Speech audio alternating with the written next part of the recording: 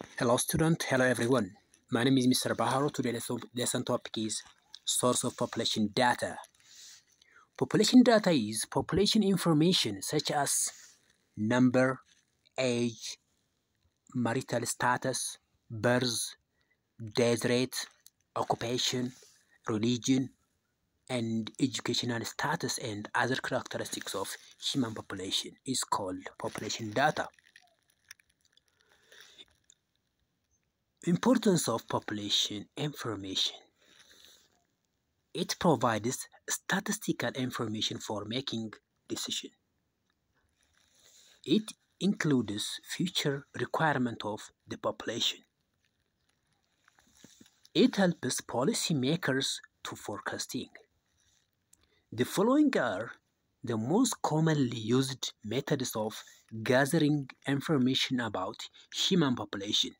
These are population census, sample survey, and vital registration. Let's see one by one. Population census. Census is the total enumeration of all people of a certain geographic area with a well-defined boundary to collect socioeconomic and demographic information about the population. It provides size, growth rate, fertility and mortality, employment, ethnicity, income, religion, and much of information about a given area. It is the main source of population data.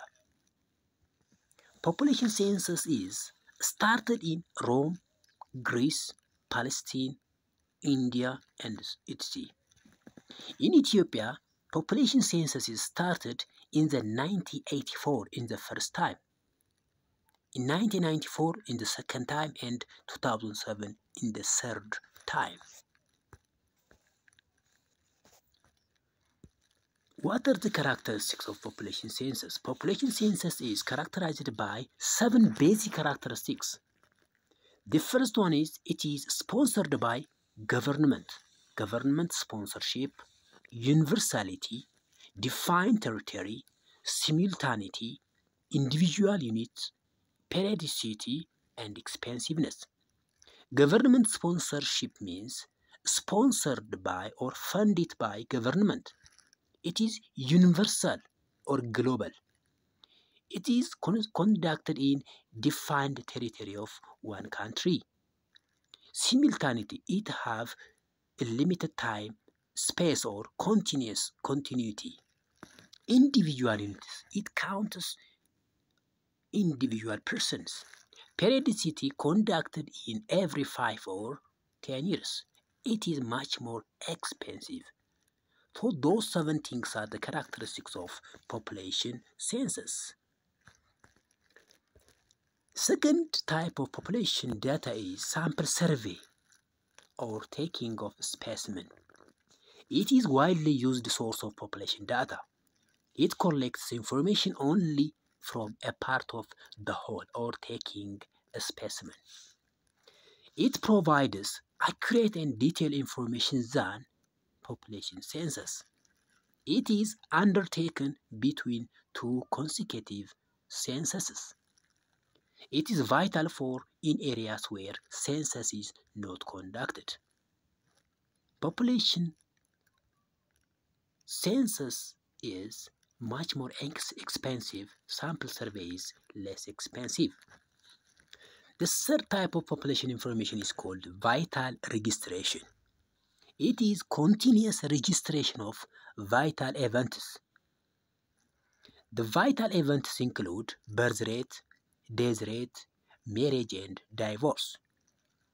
It uses expensive and extensive processes. The data are gathered through birth and death certificate, marriage license, and divorce records. Factors that affect vital registration. Vital registration is affected by level of literacy and awareness, social custom, and inaccessibility. Factors affecting the quality of data.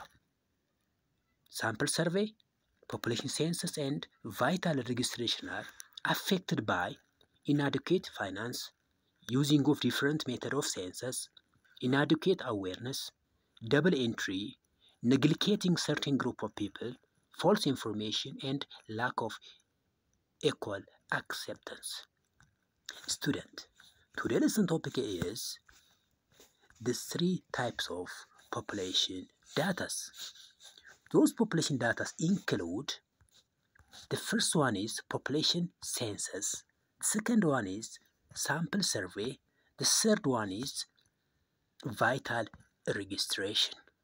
Thank you for listening. It is all about today's lesson.